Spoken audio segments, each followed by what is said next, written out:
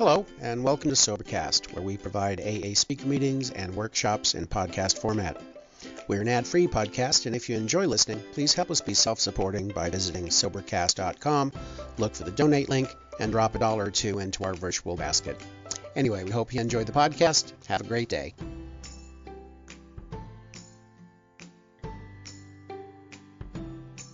Hi, I'm Carrie, I'm an alcoholic. It's amazing how, early in the morning a big book scares people away. Have a packed room last night, and it's like, she's going to talk about some steps. I know it's not going to be as much fun, so I'll come for the dance later. So anyway, my sobriety date is September 6th, 1994. My sponsor's name is Peggy, and my home group is the Way Out Group in Tannersville, Pennsylvania. So if you ever find your way to that very cold, very desolate spot in America, you're all welcome. I wanted to talk, and one of the, when they asked me what I wanted to talk about this weekend, they were like, you can talk about anything you want, pick your subject. I'm like, I'm an alcoholic, don't give me that option, because I'll talk about some frivolous stuff and entertain myself at your expense, and we're not going to get a whole lot done. But what I thought about it is, there's not a lot of women who do big book studies that you'll find. If you peruse speaker tape sites, you'll find there's a lot of women speakers, but there's not a whole lot of studies from a women's perspective. And not that I don't like the more rugged sex. I think that women are somewhat underrepresented in Alcoholics Anonymous, at least in America they are. You walk into a local AA meeting, there'll be 30 men, and there'll be 5 women sitting in the corner very scared. And in Alcoholics Anonymous, also where I live, is big book sponsorship amongst the women is very weak. And I think there's a lot of things that contribute to that. I think, women, we often are, the caretakers of our homes. I have 4 kids, I'm married, so it's like, I have a lot of responsibility in my house as well as, obviously outside. And it's very easy to get caught up in our lives and forget that there's something that allows me to live today, me, Alcoholics Anonymous. And so it's really easy to get caught up in those responsibilities and in taking care of my family and forget things like sponsorship. And I've met a lot of women over the years who really struggled with that, where they, were really good in the first 5 years of their recovery. They get married, they settle down, they have a bunch of rugrats, and all of a sudden they find it difficult to make meetings, they find it difficult to sponsor, they're too busy to do these things, and then they wonder why at 10 years they, want a divorce and they want to kill themselves, or they're having 101 affairs, and, or they get high. And we wonder why, why do women, why are women not staying sober as long? And I think, or their sobriety is not as fruitful. And I think a lot of it has to do with the fact that the sponsorship in America, as far as women go, is a very light thing. I had a sponsor who used to tell me to take a bubble bath when I had a resentment. Just eat chocolate, take a bubble bath, honey, and it'll all be okay. And that's well and good. I love bubble baths, trust me on this one. I love chocolate. But that really doesn't deal with or treat the problems that I have. It just alleviates some of the symptoms and the problems remain. And the other thing too is that, and again, I don't want to denigrate my sex, but, women, we could be a little bitchy. We could be a little snarky and gossipy and, her boobs are bigger, she's a little bit prettier, so then I'm going to like y'all, but, and so I think that sometimes we fall into those roles, I think, even in sponsorship and fellowship in AA, where it's, we still have that, mentality at times. Anybody who's been to a woman's meeting and seen the claws come out will tell you that can very much be the case. And so I think that all of these factors come together, and what I found is that, as far as female sponsorship goes, it's a little light on substance, at least where I live. So that's one of the that's how I end up here, by the way, is because, it's not because I'm so awesome with the steps or such a great sponsor or such a great speaker, because I'm not any of those things. I just happen to be somebody who has been doing this, consistently working the steps and applying these principles in my life to the best of my ability for, 15 years. I'm not going to count the first 2 years of my recovery because I was just stark raving mad. But since the solution was presented to me and I was graced with the ability to apply it, I have 15 years experience of applying these principles. And by virtue of that, I think that's something that is relatively rare in America. We have women with 20, 30 years of sobriety, but not necessarily intensive step work. And I'll tell you why I have the intensive step work that I have and why I have the big book message I have. You know why? Because I was sponsored by men. Because when I got sober, where I got sober, people, and I talked about this last night, were not really into the recovery side of the triangle. They were very much into the fellowship. We made coffee, we hung out, we went to dances, we did all these things, but we really didn't treat the alcoholic problem. We simply transferred it to Alcoholics Anonymous. We brought our sick alcoholic selves to Alcoholics Anonymous and just made it worse. Fed off each other's bullshit. I'm going to try. I promise you I'll try not to curse too much. But we fed off each other's sickness. And we made each other sick, and we didn't help each other up. We pushed each other down. And that's the kind of recovery that I came into. And obviously it didn't do much for me. And again, it wasn't because these people weren't trying. It wasn't because they were doing something malicious. Simply the step message in Alcoholics Anonymous had become very non-popular or unpopular in the late 80s. And there's something about that, and I think a lot of it had to do with the kind of pop psychology thing, and we had a lot of rehabs. In fact, if you ever want to hear the theory as to why, at least in America, the big book fell out of favor, a friend of mine named Chris S., you can download him on XA, explains this much better than I ever could. But essentially what he said was that, Bill Wilson died. Most of the old-timers who had originally helped to found Alcoholics Anonymous were dead. So we had these second, third, fourth generation alcoholics. We had psychology as a science began to grow immensely in the late 1900s. So you had, this pop psychology, all of these things going on, and there was a kind of symbiotic relationship between Alcoholics Anonymous and psychology itself as a science or a treatment. So what began to happen was Alcoholics Anonymous began to lose its singleness of purpose. And it began to get confused with things like group therapy. Because group therapy was very popular in the late 60s, 70s, and 80s, for that matter. And with the concept of the self-help movement. I'm going to tell you something. Alcoholics Anonymous is not a self-help program. It's a kill self, the self program. My job as a recovered alcoholic is to not think about my effing self. So when I hear people talking about it, it's like, oh, you're a member of a self-help program. No, I'm a member of a 12-step fellowship. But I think that concept that Alcoholics Anonymous was a self-help program, and that my job as an alcoholic was to come here and complain about the stupid crap that went on in my life, because the healing's in the sharing. So I'm going to share about my problems, and somehow I'm going to dump them all on the table, and I'm going to feel better for the moment because I basically took a crap. I felt better momentarily, but the real problems, the significant issues that were going on with me were never truly addressed because all I did was vent. So we'd go to these open disgusting meetings, that's what I call them because I'm an intolerant little brat. And we'd go to the open disgusting meetings or open discussion meetings, and we'd all talk about our problems.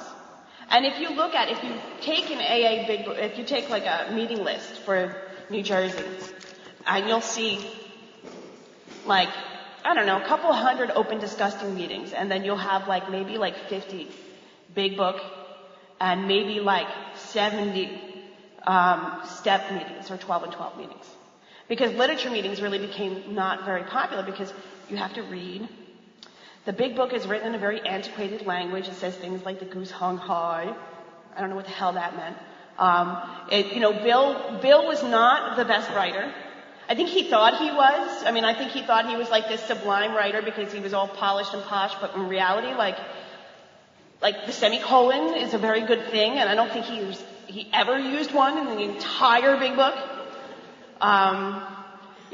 Conditional clause. They're just very bad grammar. And he uses this lofty language, and I think it was Bill presenting himself as being one of those upper crust, upper class sort of dudes.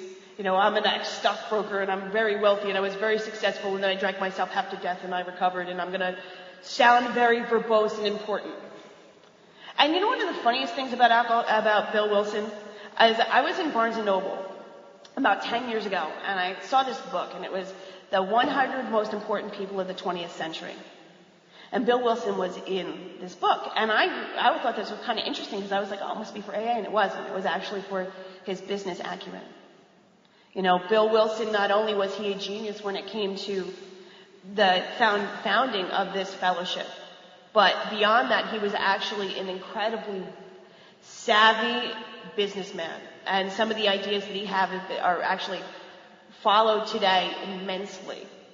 So he was not only cutting-edge thinker, an out-of-the-box thinker when it came to treatment of alcoholism, but he was an out-of-the-box thinker when it came to all kinds of stuff, which I think is kind of interesting, but it also makes us think, that this guy, he was a very intelligent man, and he was very successful in his life, and, so he wrote this book, and he wrote this book in a language that appealed to what the American aristocracy, which is kind of funny because, supposedly in America we don't have that, but we do.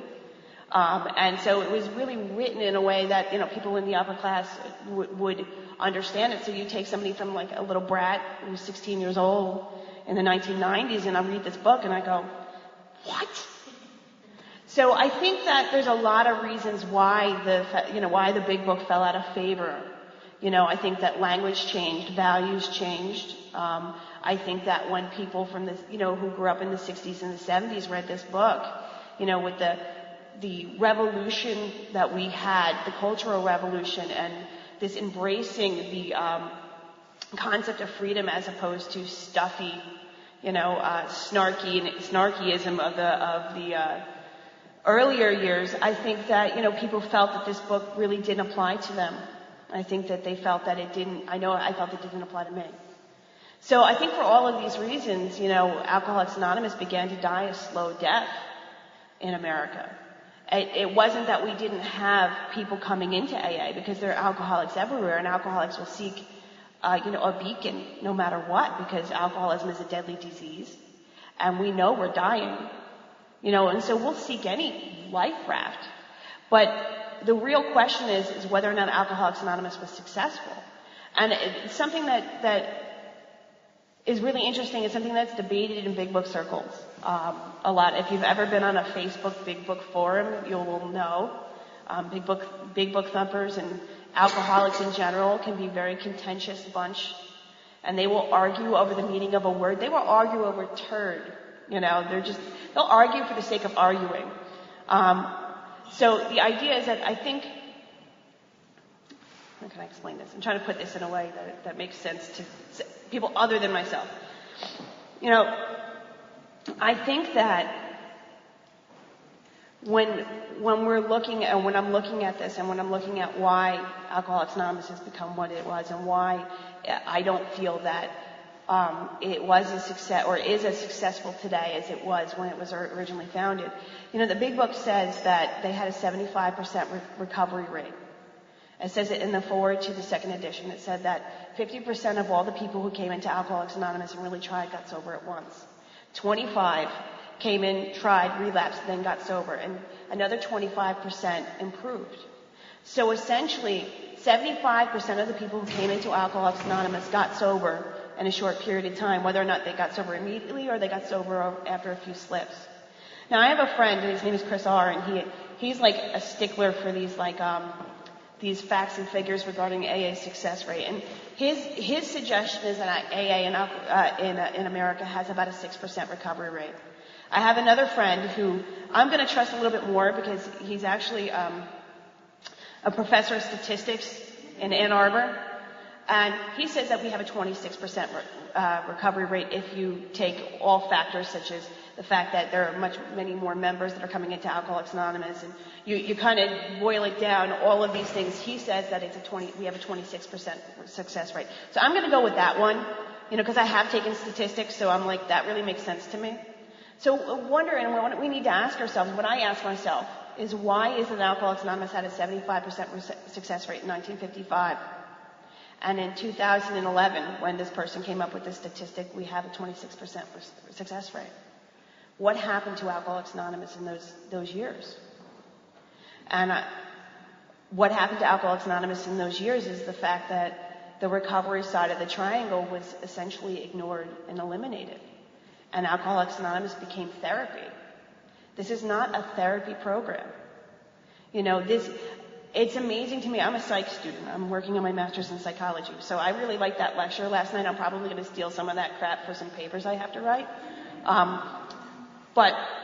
So I'm a psych student. So I have a general understanding of, treatment of mental illness. I have an understanding of different types of therapy. And I will tell you that Alcoholics Anonymous is still to this day cutting edge when it comes to the treatment of obsessive compulsive behavior. And I will tell you why. Is because Alcoholics Anonymous is essentially cognitive behavioral therapy. It really is. Anybody who's ever taken a psych class will be like, yeah, that's pretty much what we do. Cognitive behavioral therapy. But it was cognitive behavioral therapy before that word even existed. Before behavioralism existed, by the way, too. Let's really look at this. In fact, essentially psychology has robbed from Alcoholics Anonymous many of our ideas. The concept of group therapy or talking and sharing with one another. I mean, we kind of invented that. The idea of, Alcoholics Anonymous, we talk about this all the time. It says, well, you can't think yourself into right action, you act yourself into right thinking. Well, I mean, we kind of invented that too, right? Isn't that essentially cognitive behavioral therapy if you want to, make it real simple? Yeah. The concept of alcoholism as a disease. Prior to Alcoholics Anonymous and prior to Dr. Silkworth suggesting that alcoholism was a disease, it was considered to be a moral failing. I mean, there still is that stigma of alcoholism as if, somehow we're morally corrupt being an alcoholic. I mean, absolutely. Or somehow we have character flaws, so to speak, or personality disorders, whatever you want to call it. But essentially the concept of alcoholism as a disease was popularized by Alcoholics Anonymous. In fact, if you read your big book, the first, 50-something pages is really about describing not only the symptoms of alcoholism, but explaining exactly why, or the idea that we need to start thinking about alcoholism as less as being something wrong with our moral fiber, and more thinking about there's something wrong with not only with how we think, but also our physical, being what we call the allergy, but what the doctor last night explained better, obviously, as the abnormal reaction of the alcoholic when we drink, and that spiritual malady, all of those things together, being the disease of alcoholism, and what was suggested prior to Alcoholics Anonymous was that alcoholics drank because they wanted to. That there was something that was somewhat perverse about us. And essentially we drank because we didn't like people and we wanted to make their lives miserable, and drinking made us feel good, and we did it because we were weak-willed and there was something wrong with us. And that it was our moral character as opposed to something that was beyond our control at work. So Alcoholics Anonymous popularized this idea that alcoholism was a disease, the disease concept of alcoholism. And of course, the AMA and the APA ran with that. But it was really AA that brought that to the consciousness of the world. So, in reality, for many, many years, psychiatry has robbed AA of all of our ideas. And then they took them. And what happened was Alcoholics Anonymous consigned the treatment of alcoholism to psychiatry. We said, okay, you guys have been doing this research, this stuff, so we'll let the rehabs deal with the recovery of alcoholism, and we'll just come here and talk about our problems, our Lexuses and our dogs and our divorce and our bullcrap. And we'll let the treatment of alcoholism go to the psychiatrists, the counselors, and the doctors. And again, I'm not denigrating. This is my profession. I'm actually a counselor. So I'm not talking about this in terms of saying that I don't believe in psychiatry. What I'm explaining to you is why Alcoholics Anonymous does not have the recovery rate that it used to have. Because we sat back on our fat asses, drank coffee and talked about our problems, and let the treatment of alcoholism, be transferred to institutions outside of Alcoholics Anonymous. So why am I here today, and why do I talk about the Big Book, and why is it that there is a huge movement moving towards the treatment of alcoholism in the 12 steps? Because it stopped working. It stopped working. Rehabs closed. People couldn't get sober. People were coming in and out of Alcoholics Anonymous like a revolving door. And somewhere along the line, some old-timer stepped up to the plate, and I'm going to call him Don P. and his ilk, and there's a bunch of them who had 40-something years of sobriety, who stepped up to the plate and said, you know what, you young people just ruined Alcoholics Anonymous, and I'm going to tell you what you're doing wrong. And the old-timers stepped up and said, you know what, I knew Bill Wilson. He would die if he heard this bull crap in this meeting. So let me sponsor you, and I'm going to teach you how to do this. And so there's been this revival, what friends of mine like to call pockets of enthusiasm. And it's not pockets anymore. When I first got into this step process and I started really working the steps ardently out of the Big Book, it was myself and my husband and a handful of our sponsees and nothing. We didn't have a meeting that we can go to where people studied the Big Book the way I'm going to talk about today. We didn't have that. What we did is we had meetings in our homes, and we read the Big Book together, and then we went to the open disgusting meetings in hope that we can grab more people to bring back to our house to read the Big Book in our kitchen. Because I've been thrown out of meetings for, talking about the Big Book. I've been shut down where, we'd be in a step meeting, we'd be talking about the 4-step, and people would say there are no directions to the 4-step, and I'd be like, yeah, there are. They're in the Big Book. Oh, you can't talk about the Big Book here. Why? This is FNAA. Sorry. There was a great antagonism to the Big Book. And so when I started to do this, we were kind of out on a limb and sort of in no man's land, and we were kind of blazing a trail. And there were people who had done it ahead of me. There are sponsors and friends who were, who have been doing this a really long time, who took me under their wing and said, no, kid, you don't know anything. This is how you do it. And I talked about one of those men last night. His name was, Joe H. And so there are people who have done this before me who took me under their wing and said, no, this is the program of Alcoholics Anonymous. Because this is the other thing that we do, and I don't know if you do this here, but in America we do this. We mix up the concept of program and fellowship. When we talk about the program of Alcoholics Anonymous, what we're talking about is the 12 steps. Those are tradition steps are over there. The program of Alcoholics Anonymous is 12 steps. The fellowship is what we're doing right now. The fellowship is when all of us come together and we talk about the program of Alcoholics Anonymous. Or we have coffee, or we, eat steak and laugh. That's the fellowship of Alcoholics Anonymous. This over here is our service structure. And we have the traditions and the concepts. So the three things come together to make that three-sided triangle. So when I talk about coming into the fellowship, what I mean is when I started to go to the meetings. When I talk about practicing the program of Alcoholics Anonymous, I'm talking about those 12 steps. And those were things that I had to be disabused of when I first started to have this spiritual experience, because I would say, I work a program, and I work my program, and my sponsor would be like, really? So, you founded Alcoholics Anonymous? You wrote those steps? There's a Kerry program? Is there a Kerry in Anonymous that I need to know about? Is this a club of one? I don't work my program. I work the program. There's a difference. See, when I work my program, I can pick and choose what I want to do. I don't want to make amends to that person. I don't want to write that resentment. I don't want to listen to that suggestion of my sponsor. I can go, when I work my program, I'm really working my program. When I work the program, I'm applying these principles in toto. I don't get to choose what principles I like. And that's the thing is we talk about this being a suggested program of recovery. Now, here's the deal. The 36 principles of Alcoholics Anonymous are not suggested individually. It is a suggested program in recovery in toto, which is, I didn't understand that. I thought Alcoholics Anonymous was like a cafeteria. I can pick and choose what I want, and they used to say, take what you want and leave the rest. Well, yeah, I'll take the boyfriends. I'll take the approval and acceptance. I'll take feeling really freaking important in a meeting and sharing my bull crap and having everybody feel all sorry for me because my life is terrible. And I'll take all of those things, but I won't, self-reflection, self-work and self-sacrifice for others. I'll leave that rest. We don't take what we want and leave the rest.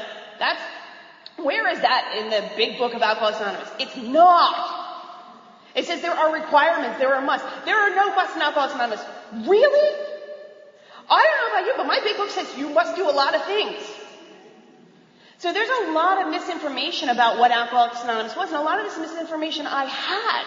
So, and I thought I knew what it meant to recover from alcoholism. What I knew about recovery from alcoholism was being a whiny brat and sitting in meetings and polluting them with my bullcrap. That's what I knew about recovery from alcoholism. And when I was introduced to what it really meant to be an alcoholic and what it really meant to work the program of recovery, my life changed dramatically. Because I stopped dictating my own reality. So, and again, you're asking, why am I giving you a history lesson of Alcoholics Anonymous? Why am I sitting here ranting about these things? Because it's fun. I like riling people up. But also because I really want you to understand why it is that I'm so passionate about this and why I want Alcoholics Anonymous to be better. I want that 75% success rate, goddammit. Because I'm tired of watching people die. I'm tired of funerals. I am tired of that stuff. I am tired of watching people rotate in and out of Alcoholics Anonymous. And, and the thing is when we talk about dying an alcoholic death, I'm not talking about drinking yourself to death. I mean, that's the easy way out. I'm talking about that horrible, disgusting, degrading death that you do stone cold sober. When your soul dies. When you're empty, alone, depressed, anxious, and the barrel of a gun looks like a good damn idea. That's the death I'm talking about.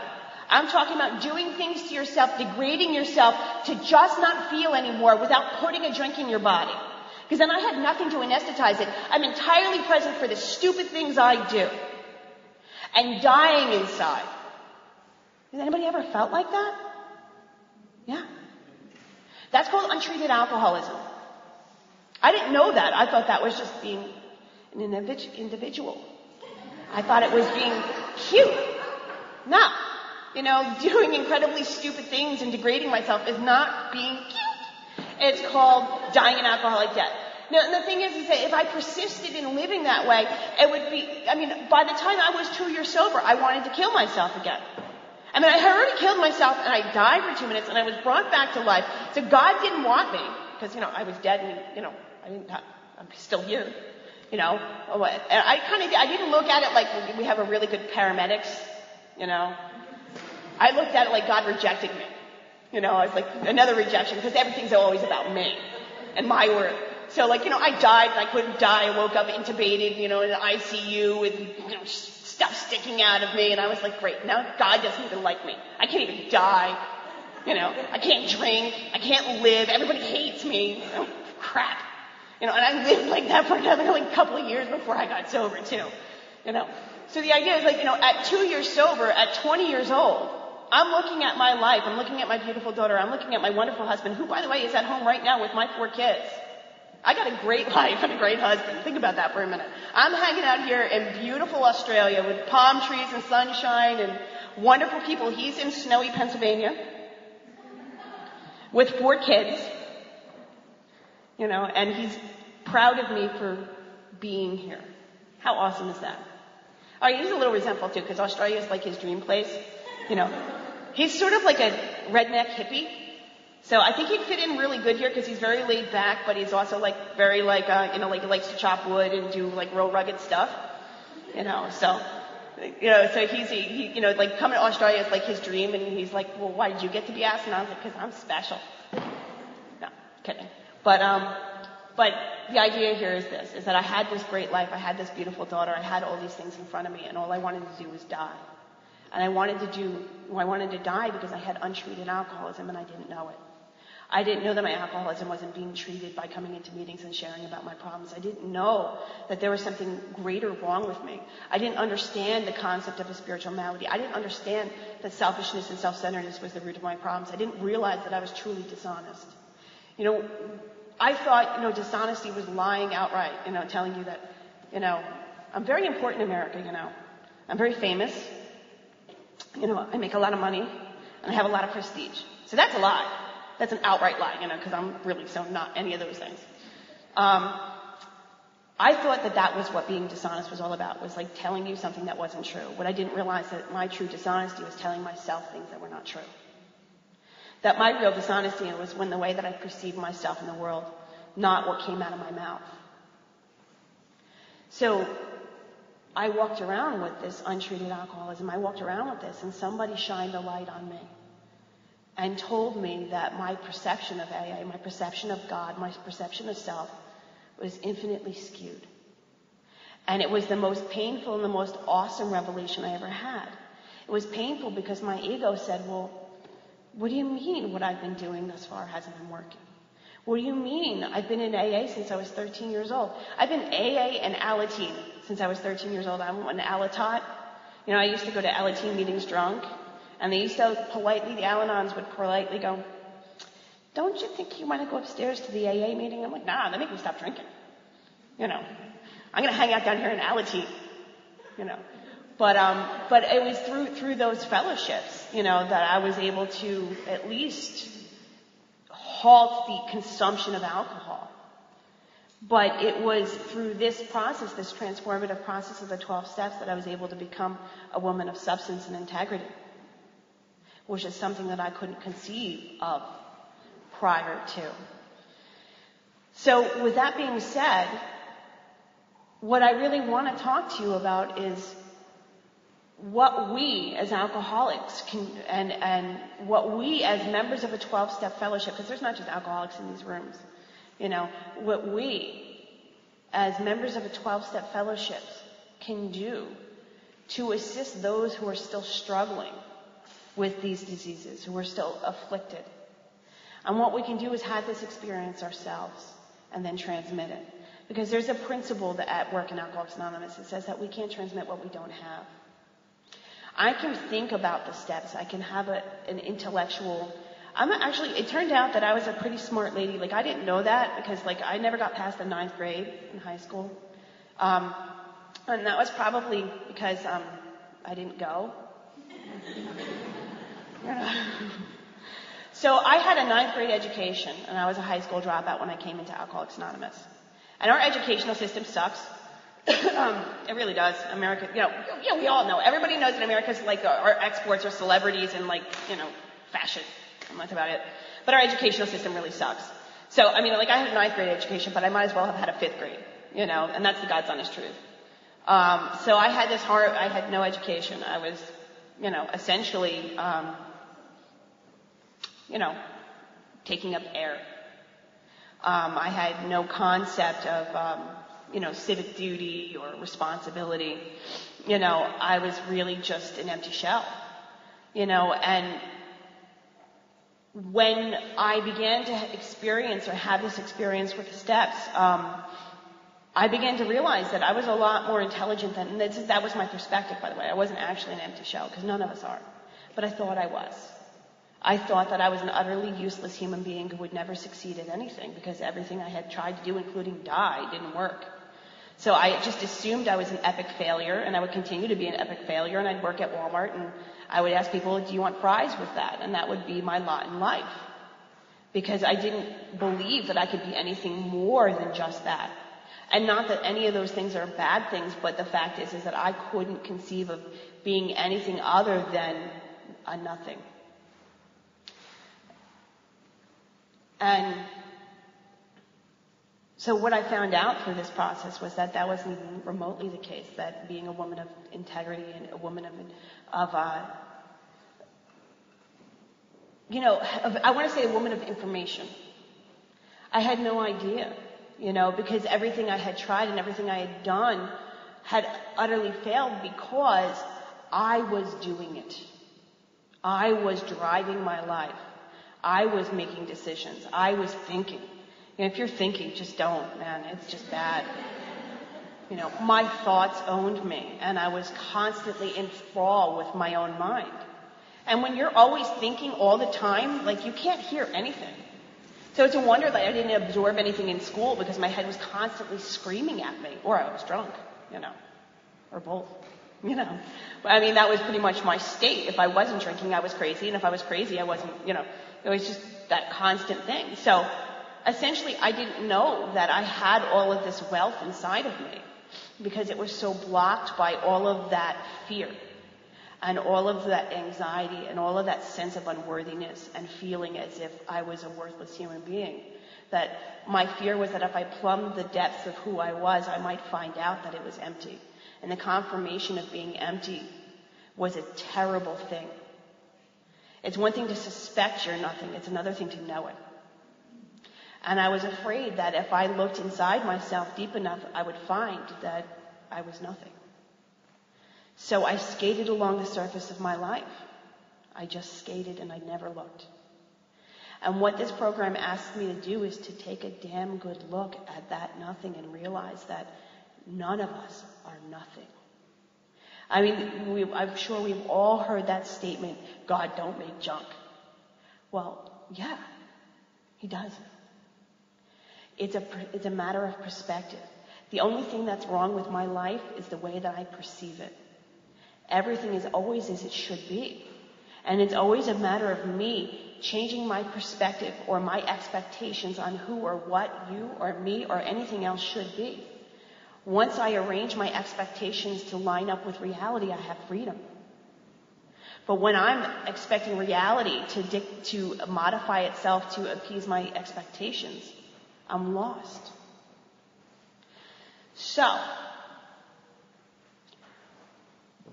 with that being said, is how do we do that? I mean, because that's really the thing, is like we hear this statement that says, live and let live, let go and let God. Well, if I know how to live and let go and let God, I feel like there's something better with my time. Like, I could be at the beach right now instead of like talking to you guys, right?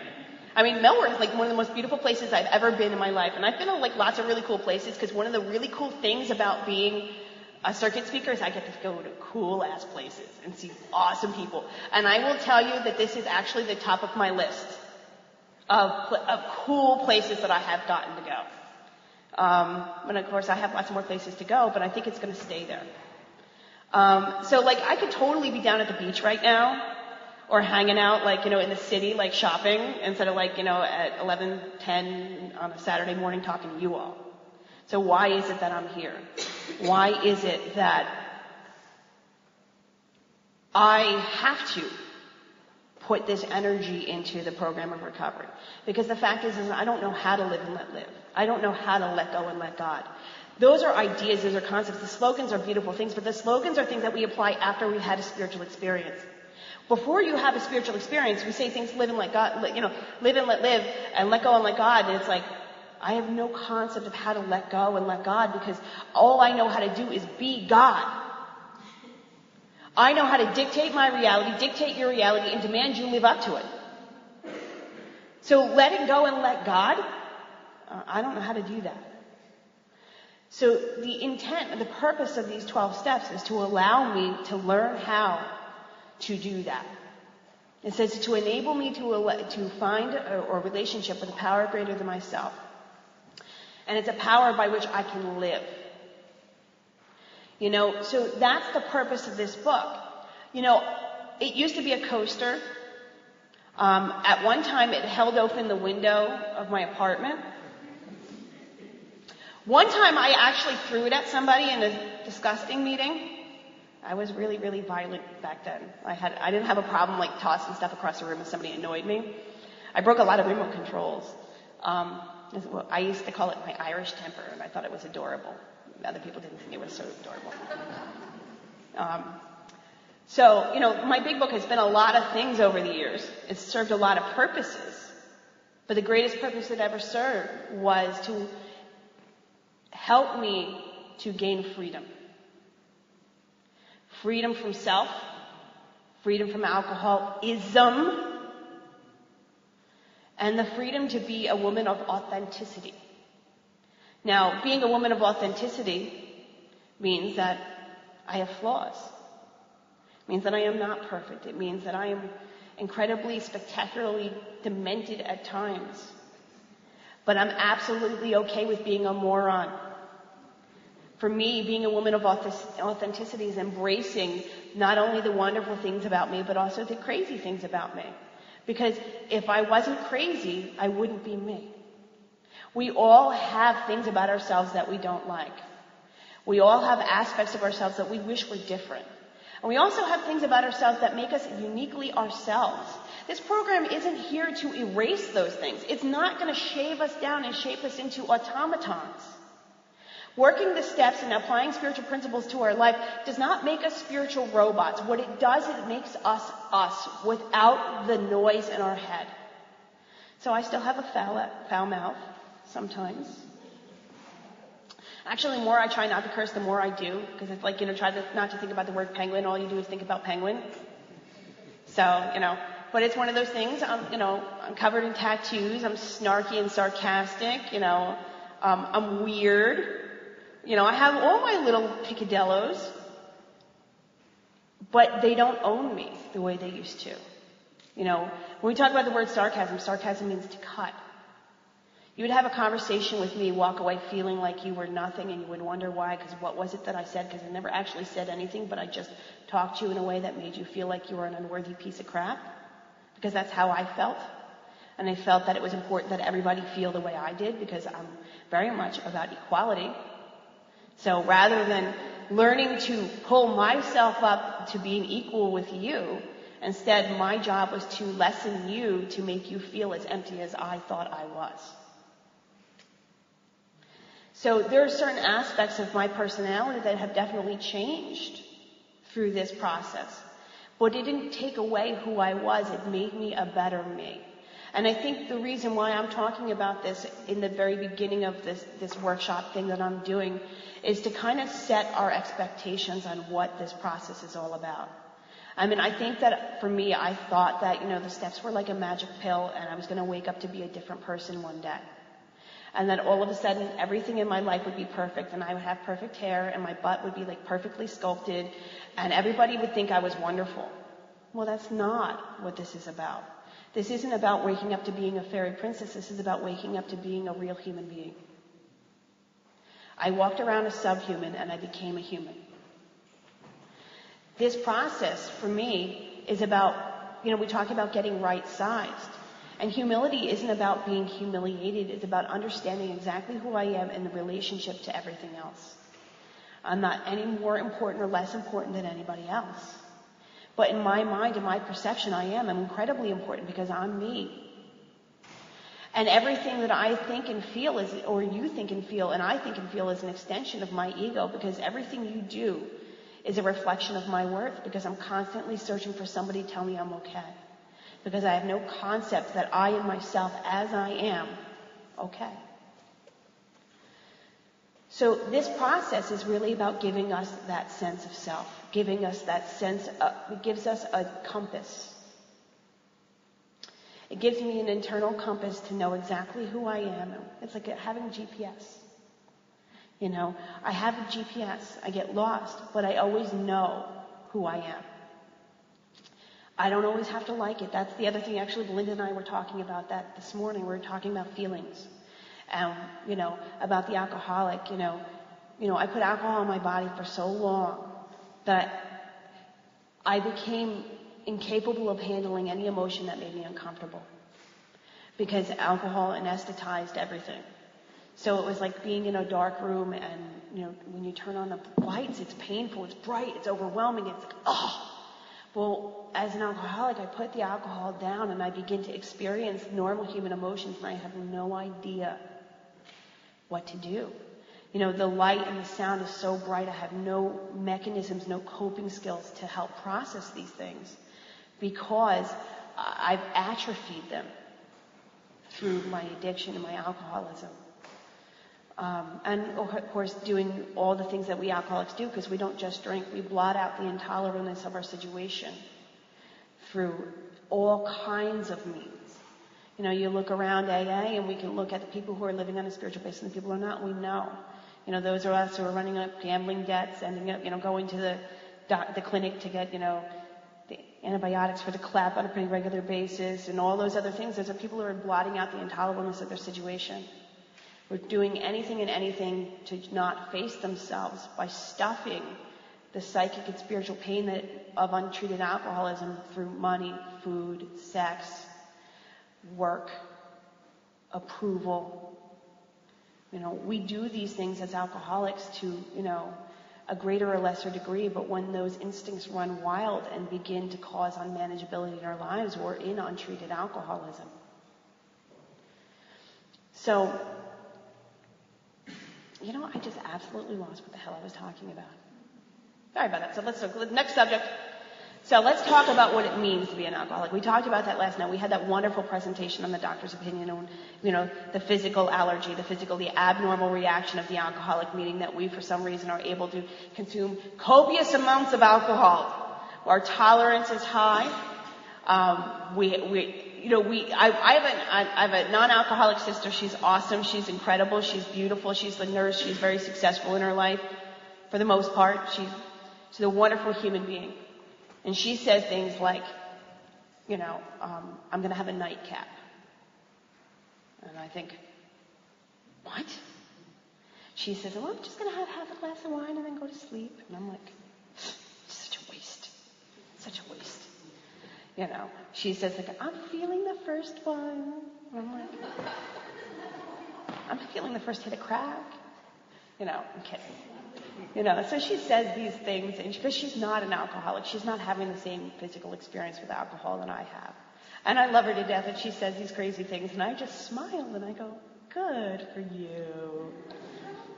And she said to me one day, and I was maybe I must have been 7 or 8 years sober, and she was like, wow, you've been doing that AA thing a really long time, and you haven't had a drink. Do you think that it was just a phase? And I'm like, I don't know. Having sex with 40-year-old men for booze, was that a phase? No. I'm pretty sure that was a lifestyle choice, man. I don't really think that was something I was really in control of, nor am I willing to make that experiment again. I thought I'm closer to 40 now, so maybe that's not so gross. But you see my point. As non-alcoholics think those things. They think that, prostituting oneself for booze is a phase. Alcoholics, we know better. We know it's not a phase, it's an affliction. The book talks about it, calls it an affliction for a reason.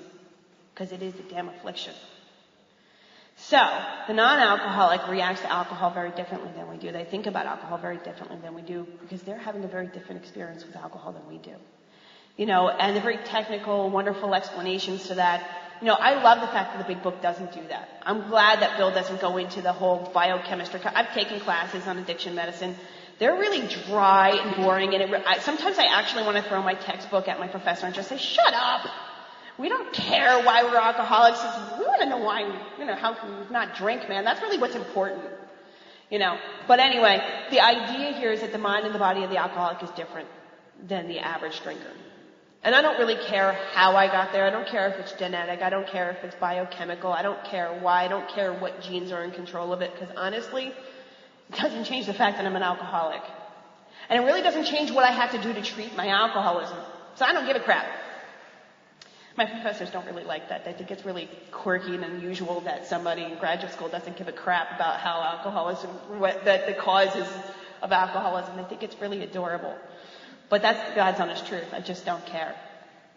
Because there's nothing that's going to treat it or fix it except for Alcoholics Anonymous, in my experience.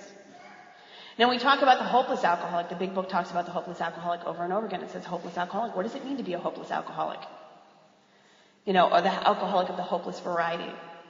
What it means to be an alcoholic of the hopeless variety is not a gin-swilling vagrant. I mean, that was what I thought it meant. I needed to, have a dirty pants and a trench coat. And a bottle, in a paper bag in my coat, and I had to smell of piss. And I thought that's what it meant to be a hopeless alcoholic. No. What being a hopeless alcoholic means that all other human power to relieve my alcoholism failed me.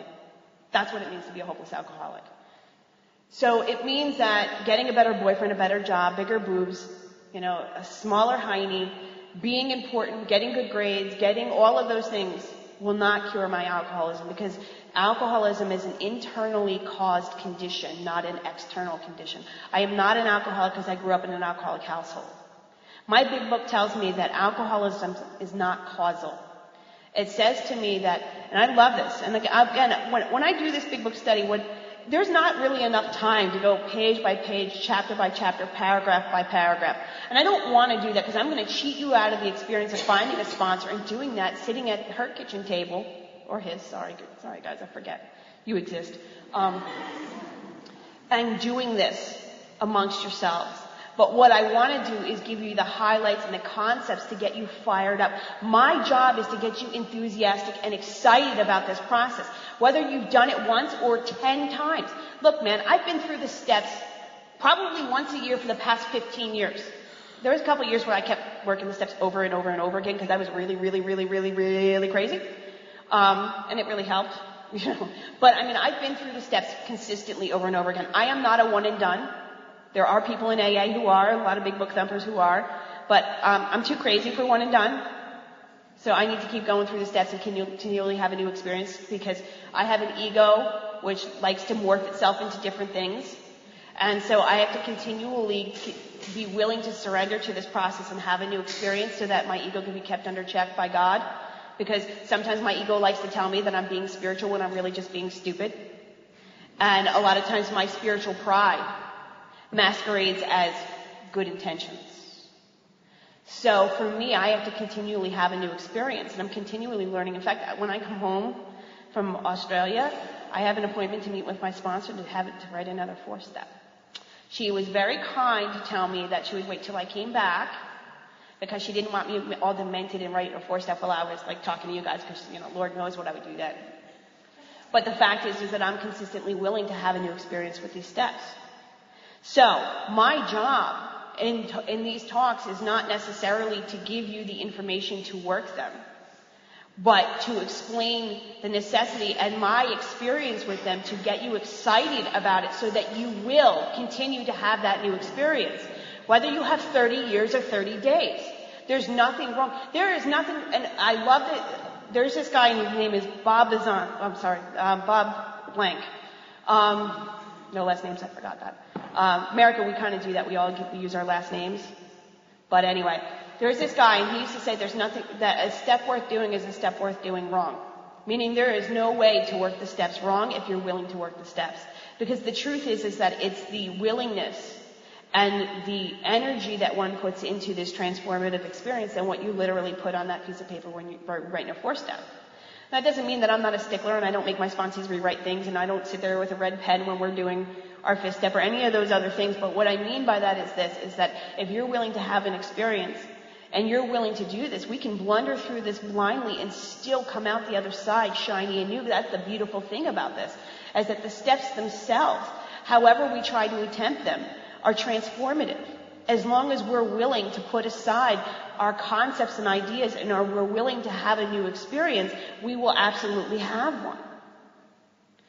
So whether or not you're the perfect anal retentive, dot your I's and cross your T's, big thumper, or you're a little bit more chilled and relaxed, it doesn't mean that you're not going to have an experience with the steps. Because the message itself has depth and weight. So again, the willingness to have this experience or to grow into it and continue to grow is what's necessary for us to, what we call, broaden and deepen our experience. Bill says that we need to broaden and deepen our spiritual experience. He says that this experience, AA, is but a beginning. But what really is important is our demonstration, the demonstration of these principles in our homes, occupations, and affairs.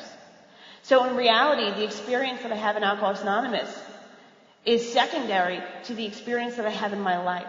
My job is to bring these principles and this experience I have in AA and apply it to the life that AA gave me. That I'm not to live my life in AA, I'm to live my life with AA. So, we all know that it's a lot easier to be really nice and awesome in AA, and then we go home and we kick the dog, and we yell at our husbands, and we gossip on the phone, and we do all these things, and we're snarky at work, and, that's not what this program is intended for us to do. And when we do it, I fall short, man. I have character defects. But the fact is that it's what I do with my life and the way that I live it that's more important than whether or not I chair a meeting or make coffee. I need to do those things because it's about service and giving back to AA. But the true test of this experience with the 12 steps is what does my life become after I've applied them? And transferring these principles into the practical application in my life. That didn't make any sense, but I'm sure you understand it. That was not even remotely grammatically correct. But the practical application of these principles in my life. Yeah, that was what I had to say. So my book tells me, it says, that the body of the alcoholic is quite as abnormal as my mind. That it doesn't satisfy me to be told that I can't control my drinking just because I'm maladjusted in life. And trust me, I am and was. That I was in full flight of reality. That I was outright mental defective. Yeah, I got diagnoses that absolutely confirm that I'm mentally defective. But these things were true to some extent, in fact, to a considerable extent with some of us. But we are sure that the bodies of the alcoholic are sickened as well. Our belief that the picture of the alcoholic which leaves out the physical factor is incomplete. So what that's telling me is that I'm not an alcoholic because my life sucked. I'm an alcoholic because I'm an alcoholic and my life sucks, yeah.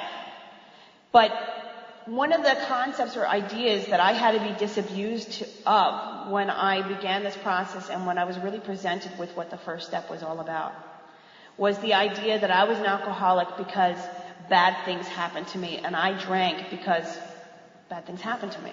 See, the thing about being an alcoholic is I drink because I drink. And I drink at incredibly dumb times, and I do incredibly stupid things. And my behavior doesn't make any sense to myself, so I have to explain things to myself in order to make sense. Really, after like a really bad night of like swilling vodka and fighting, do you really sit there and go, it was absolutely, utterly insane what I did. I absolutely knew this was going to happen. My behavior doesn't make any sense whatsoever, and I'm a complete and utter whack job. Or do I say my job sucks and that girl was a bitch and she stole my coat and that's why I decked her in the face? That's what I say. I make up these excuses and eventually I believe them because I can't differentiate the true from the false. So I say things about my alcoholism. I grew up, I'm what you would call a double winner, meaning that I qualify for Al-Anon as well as AA.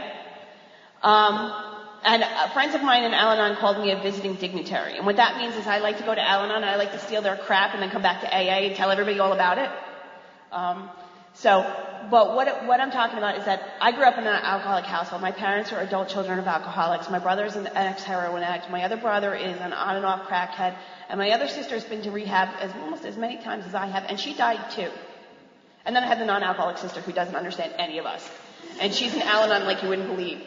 In fact, every once in a while I trick her when I'm doing a conference in the United States. I'm like, hey, you want to come with me and we'll go to some Al-Anon meetings?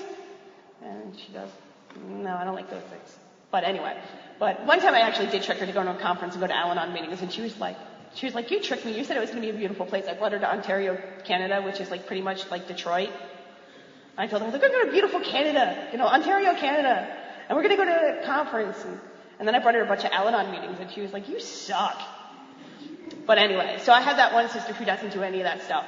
And then I have a family full of demented, substance-abusing psychopaths, including myself. My poor parents, they're not alcoholics at all. They're adult children of alcoholics.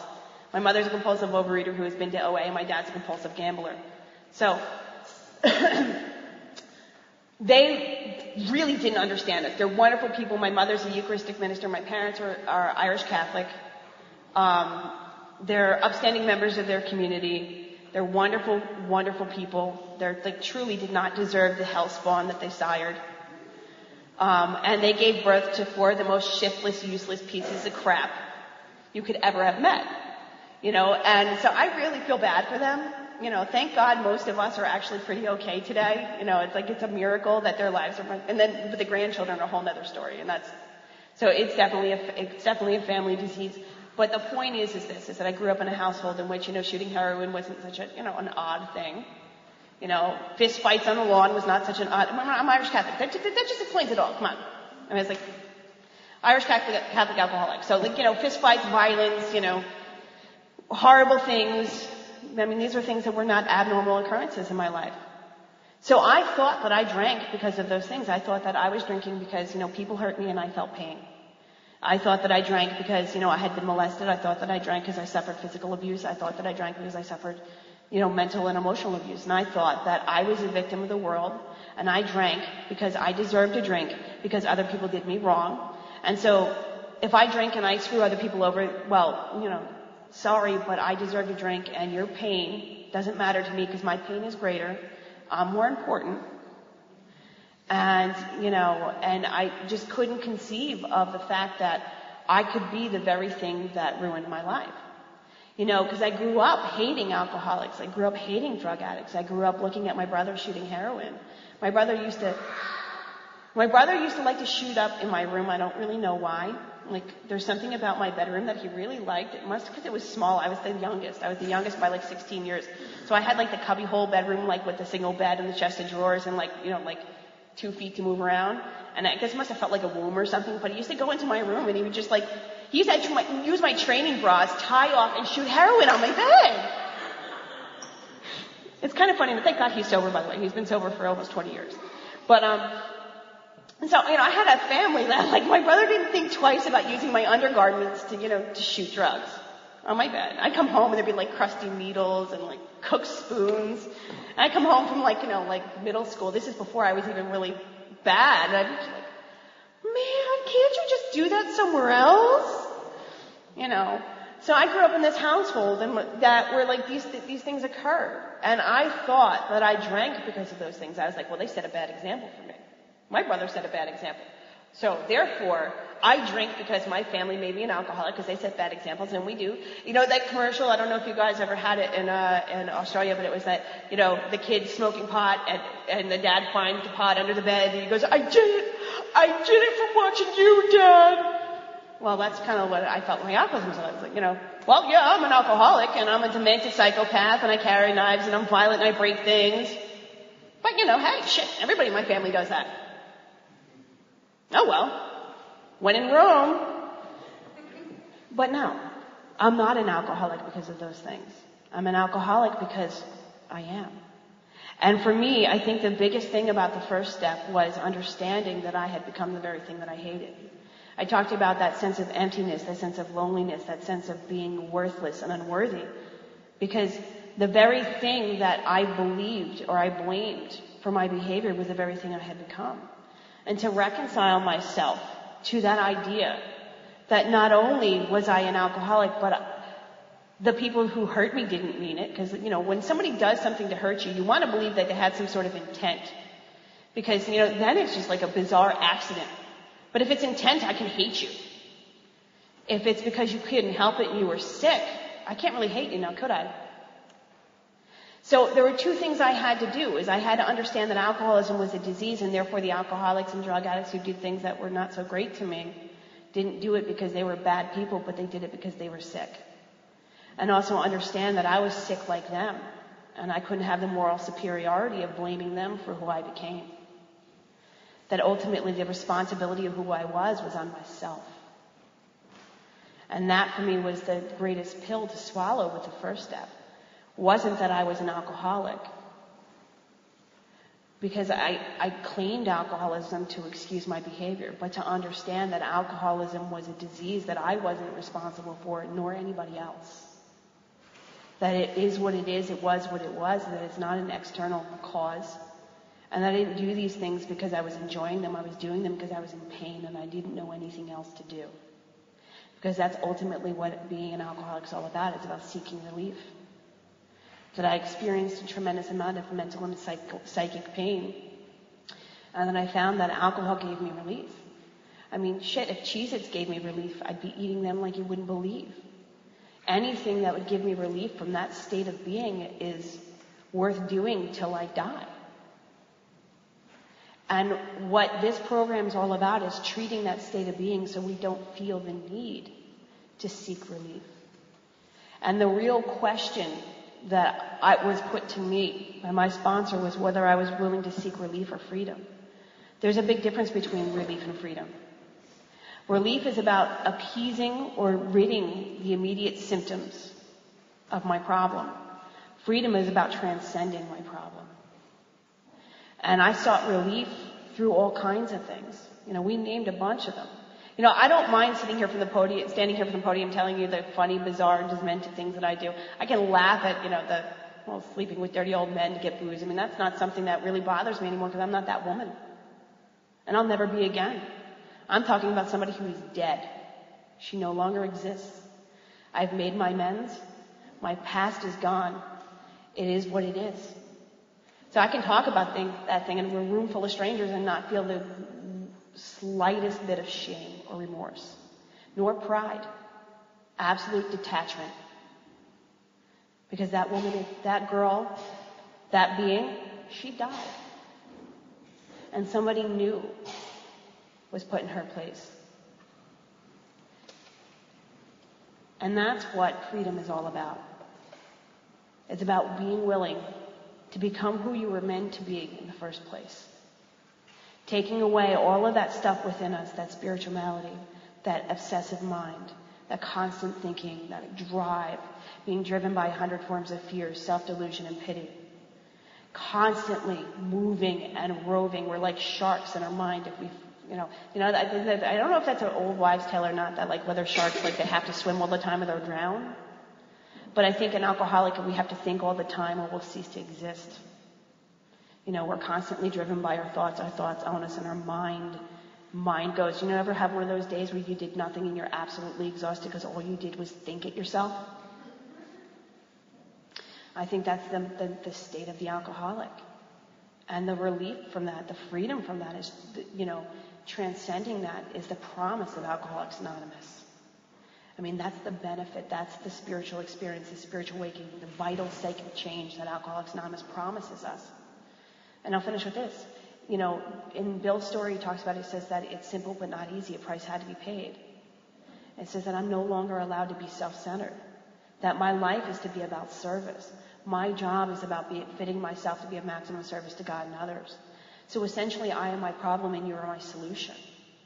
That constant shark-like thought process, going and going and going without cease, can only be treated by being willing to think about or experience something that's beyond myself and be willing to experience a life that has nothing to do with me. My life has nothing to do with me or nothing to do with my business.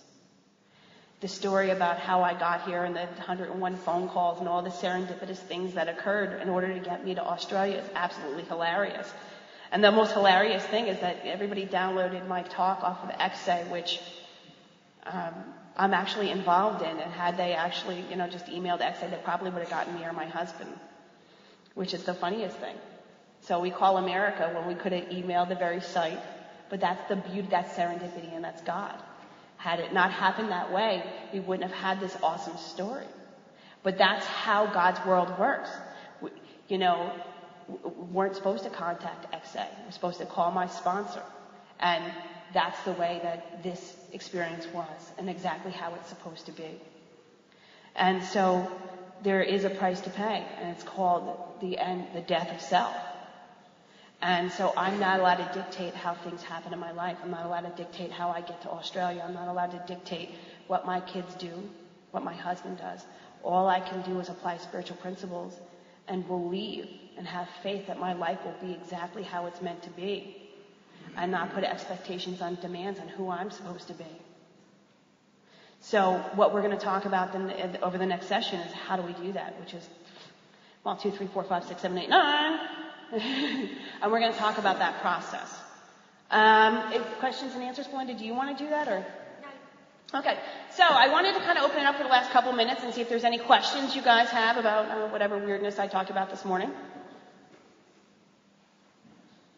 Nothing?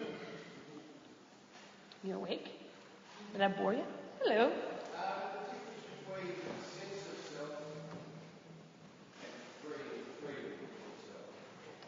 Like sense of self, like how? Like having a sense of self or a perception of myself as an individual, or sense of self like... Okay, well, when we... Yeah. Yes. Yeah. Well, I think in Alcoholics Anonymous, we use the term ego is different than the Freudian concept of ego, like the id, the ego, and the superego. So, I think the thing about Alcoholics Anonymous, when we talk about the ego, we're talking about pride. I mean, when I think of the ego, I'm thinking about pride, self-centeredness, selfishness, dishonesty. It's that sense of self or that bondage of self and that obsession with myself. And the sense of self that I was talking to, seems like the sense of self, I know exactly how it's confusing. That sense of identity that I was talking about the humility and knowing who you are as an individual, seeing your flaws as well as your assets and accepting them exactly as they are supposed to be. I think a better way of describing it would be a sense of identity. That alcoholics, we kind of lack that sense of identity, and we get our identity through other people's perception of ours. And that we kind of lack that intrinsic sense of identity. And that spiritual awakening kind of gives us that intrinsic sense of identity. Is that explaining it? Okay. Thank you. Anything else? Yes? How do you feel about trust addiction? Like, I feel like I belong in six different countries. So, like, I know that I belong in AA. Mm-hmm. I'm working with these programs. Mm-hmm. But how do I look at all those other... Good question. I'm going to quote somebody who's much smarter than I am.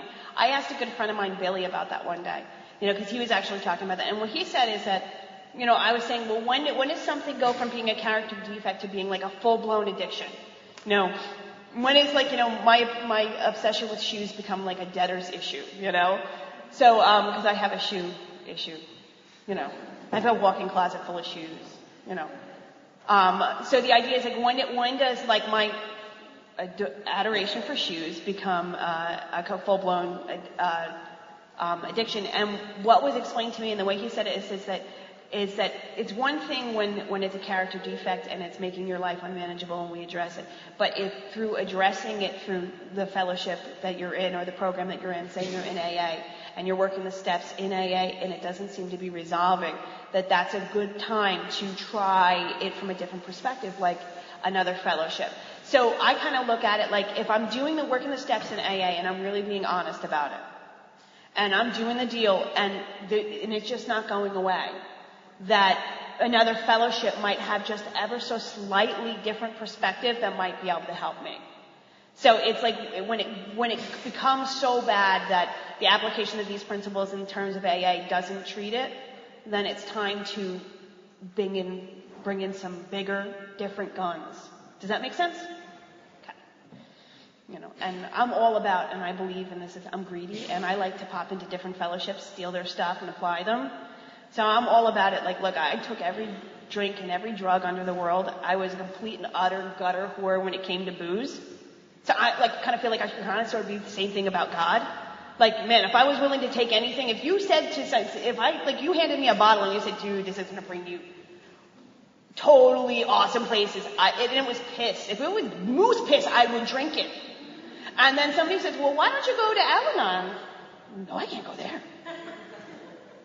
I drink moose piss if it got me high, but I'm not going to walk into a different fellowship. Think about that. So I think that I have to have this open-mindedness with the application of the spiritual principles as I had with alcohol and non-conference approved substances. Make sense? Okay. Yes? Jenny?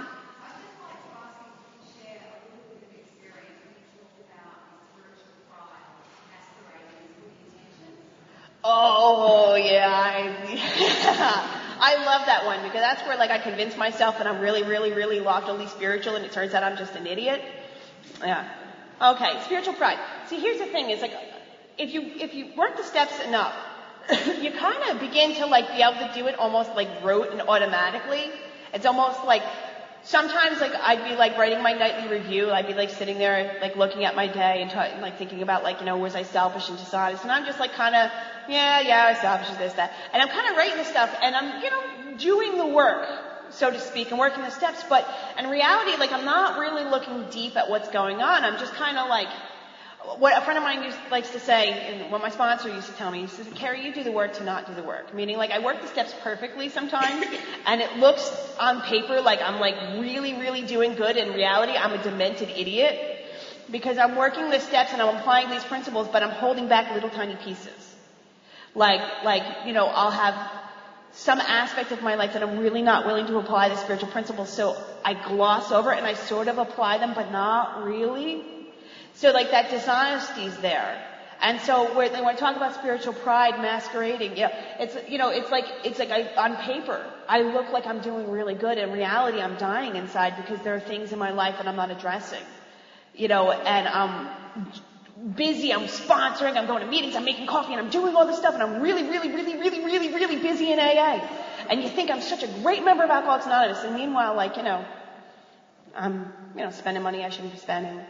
I'm flirting with that kid in class, and I'm doing things that I shouldn't be doing. And in reality, I'm dying, I have untreated alcoholism. And I'm telling myself, oh, I work at such a great program. And it sounds silly, just little things like that can get away and they can become big things. I don't know how many women I've sponsored over the years who, had a little flirtation at work that became like a full-blown affair that blew up their marriage. And it started because of that spiritual pride. Well, I work such a great program, and it's just a little innocent flirting, just a little email, texting, sexting, and all of a sudden I'm taking pictures of my butt and I'm emailing them to people, and I'm wondering why my life is unmanageable. Well, it's probably why. So that's that spiritual pride masquerading with bad intentions. That make sense to you? Okay. Thank you. Hello. Yes, Gary, first of all, welcome to Australia. I was just asking, I've asked you about sponsorship, I've been in AA for 5 years, and I was asked this morning to be a sponsor for someone. And I was just wondering if you could give us your opinion on how long you have to be around AA. It's kind of like the same thing, like when people ask, when should I start having sex when I get sober? It's one of those questions. Which is, there are some people who have 90 days who are I'm perfectly fine with them dating. There's some people with 5 years that I think that should lock themselves up in a Ziploc and have a body condom and never walk out of their house. I think it's like that. Sponsorship's much like that, meaning that if you have a spiritual experience and you're awake, you can have 90 days and be a wonderful sponsor. And you can have 30 years and be a miserable bastard and be killing people. So I think that really when your spirit's ready and I think ultimately it comes down to this thing is it's about rules of attraction. I think that when your spirit's awake and alive, people like you. It's something that I've found that living on a spiritual basis and applying these spiritual principles, I tend to attract people to me. And I'm an odd person. I'm not really all that easy to get along with. I can be a little strange. I stole Belinda's plug. On accident, which I was honest enough to tell her I accidentally stole it. But the point is I'm weird like that. I have weird things. But what I found is that having an awake spirit, people want to be around me. And what I find is that when you have that awake spirit, what it is people like who they are when they're with me. And I think they feel safe. So I think that if you have this experience and you work the steps and people begin to feel that way around you, then sponsorship is a wonderful thing. But if you're not having this experience and you're not working this program and you're not working these steps, then you're just killing alcoholics because you're dying yourself. So, have an experience as soon as you do. My sponsor always told me as long as I stayed one step above the person that I'm sponsoring, then I'm all good. Meaning that I can't transmit what I don't have, but I can transmit what I do have, good and bad. So if I'm a sick, demented person, then I transmit that. And if I'm an alive, awake person full of love, I transmit that. So when you have something good to transmit, then you're all good to sponsor, I think. Make sense? Okay. We got 30 seconds. Do we have one quickie or are we good for the next session? Okay. Oh, you had it? Yeah. Did you have your hand up? Oh, okay. You were just moving your hand. Okay. See? Self-centeredness. Everything's about me. But if you have any other questions, we'll open up the next session with some questions and answers, and we'll get into some other stuff. Thank you.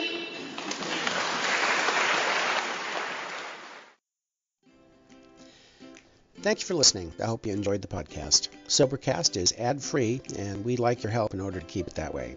So if you'd like to help us be self-supporting by pledging $1 to a month, visit Sobercast.com and look for the donate links. Thank you very much.